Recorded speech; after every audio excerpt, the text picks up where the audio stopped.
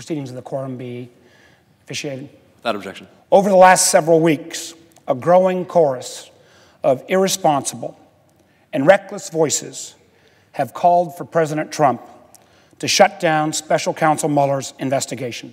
No matter the political divide, surely each of us and all Americans should want to know the truth of what happened during last year's election.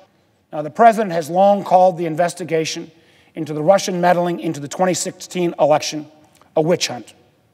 And he's done much to discredit the intelligence community's unanimous assessment of Russian interference in our election. In recent days, the president has said he is not considering removing Special Counsel Mueller. But the president's track record on this front is a source of concern.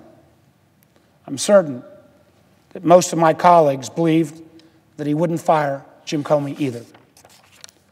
Firing Mr. Mueller or any other of the top brass involved in this investigation would not only call into question this administration's commitment to the truth, but also to our most basic concept, rule of law. It also has the potential to provoke a constitutional crisis.